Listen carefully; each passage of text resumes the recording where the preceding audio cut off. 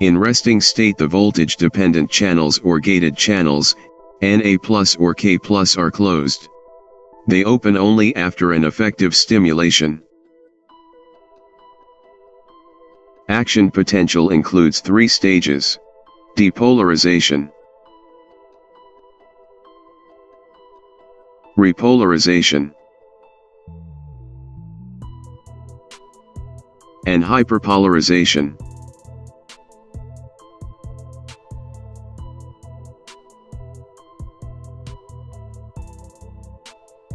In depolarization stage, the Na+ gated channels open, and Na+ ions enter into the axon. This is revealed by the increase of the membrane potential to plus 30 mV.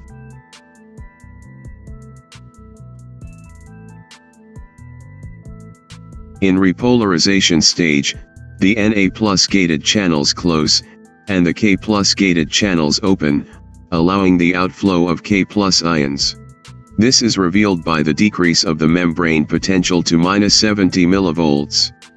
In hyperpolarization stage, K+ channels stay open a little bit longer, allowing an excess of K+ ions to flow out. This makes the membrane more negative even than in resting state. As the potassium channels close, the sodium-potassium pump works to re-establish the resting state.